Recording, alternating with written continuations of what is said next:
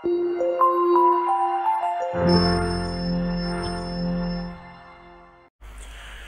friends, welcome to Dr. Sci Physiology Academy, DOPA for short. This is the place where we make the learning of physiology easy, exciting, and effective. Thank you for joining me. And if you're new to this channel, you're especially welcome.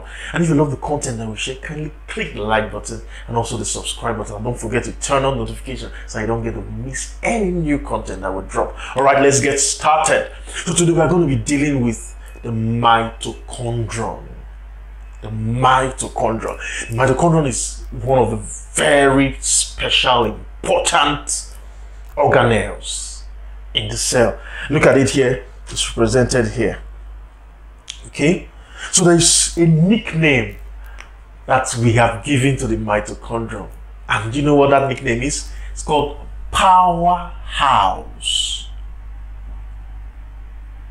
It's known as the powerhouse of the cell.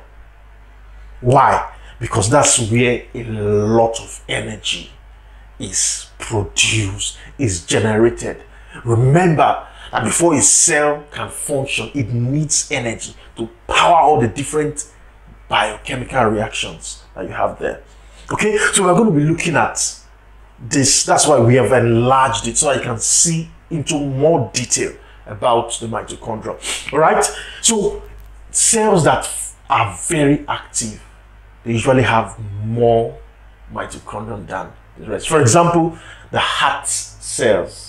Okay, the heart is all continuously beating from the day you were born till now. The heart has been beating. So an organ like the heart, the cells of the heart, they have many thousands of mitochondria. But cells that are not doing so much work, like fat cells called adipocytes, they have very few mitochondria. So the reason is very clear, logical. So now let's look at the structure. Now this mitochondrion has two membranes. Okay, it has an outer membrane. You see, it has been cut open. First of all, it has a spherical shape or elongated shape. You can also say sausage shape if you like. Okay, so it has been cut open so that we can see inside. So this one here, indicated by this red, is the outer membrane. Okay, outer covering. Then it has another covering, the inner covering, that is this here, and that inner covering is thrown into folds, as you can see, and it's called cristae, those folds. And the reason is simple: in order to increase the surface area for a lot of important reactions. Okay, so a lot of reactions take place around this inner membrane. That's why it's folded. All right, so then the intermembrane space, that's just between the outer and the inner. Then something very interesting and surprising: the mitochondrion in itself has its own DNA. This strands here, that's its own DNA. And we know that amongst all the cell organelles, the one noted and recognized as having a DNA, the information center, is the nucleus. We've seen that before. But now mitochondrion is having its own DNA. Very important. There's something I'm going to talk about this mitochondrial DNA as it relates to women at the end. All right, so don't go anywhere. Now look at the matrix. The matrix is this inner part. Okay, it's like equivalent of the cytoplasm. When you have this outer part, this space, intermembrane space, you now have the inner space where you also have ribosomes.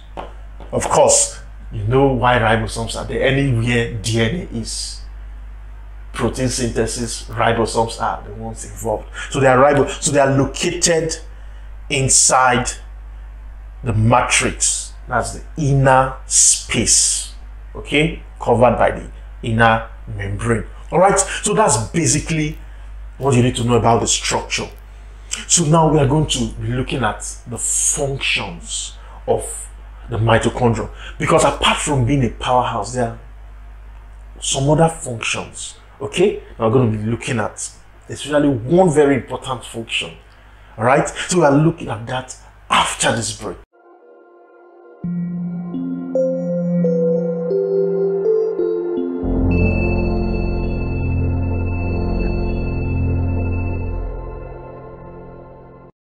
All right, welcome back. So now we're going to be looking at the functions, two major functions. Okay, two major functions we're going to be talking about.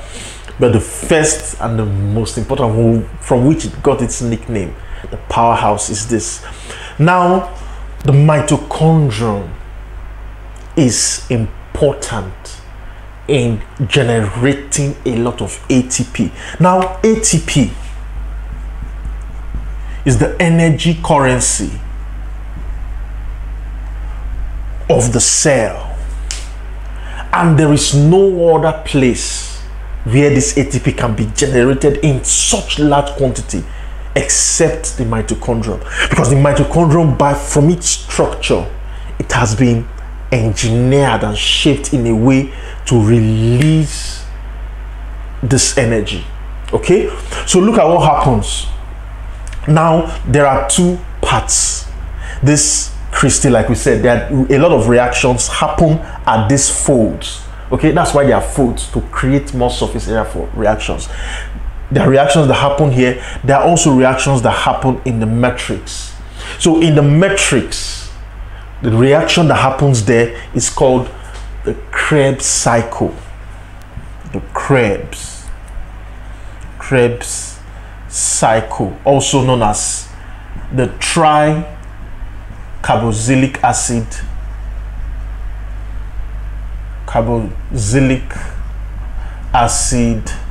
cycle, also known as citric acid cycle. Okay, we're going to learn all that in biochemistry. So those are the two things in this matrix. This Krebs cycle happens there, that produces the substrate, the material needed to generate energy, because glucose, that's where energy is generated from. Glucose and so on, it's broken down through glycolysis, and then it now enters the end product of glucose, of glycolysis, enters here to go through that tricarboxylic acid cycle, this Krebs cycle, which now generates the substrate that will yield energy to drive the synthesis of ATP. Okay, so the reaction that happens in this is called oxidative phosphorylation. Oxidative phosphorylation.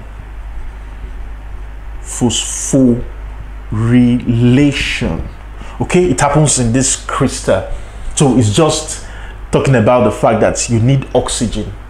It uses oxygen to add phosphate to certain of all those chemical compounds. All right, so that's what happens. So when it generates a lot of ATP, okay, then the ATP is now exported out of the mitochondrion, and it now enters into the cytoplasm. So you now have readily available ATP to power all the numerous chemical reactions that happen in the cell. So ATP has a high energy phosphate bond. So when that phosphate bond is broken, a lot of energy is released that powers. So that's, but to make the ATP itself, it can only happen in the mitochondria. All right, so oxidative phosphorylation, Krebs cycle, they work hand in hand to produce ATP. At this level, that's what you need. The whole details that involves transport of electrons, you learn that in biochemistry and in other topics, okay, as you go ahead. So that is that. Then now there is something I said, another function is called apoptosis. Let's write it here. Apoptosis. Okay, apoptosis means cell death that is programmed. Okay, programmed cell death. That's the cell has decided that it needs to die. It has grown old, or there are some faults here and there. So it programs itself. It's like cell suicide, All right, so the mitochondrion is the one that produces, that permits and decides that this cell needs to die, okay, and releases certain enzyme called caspases, okay, that leads to the destruction and dismantling of the cell. Right, that's very important.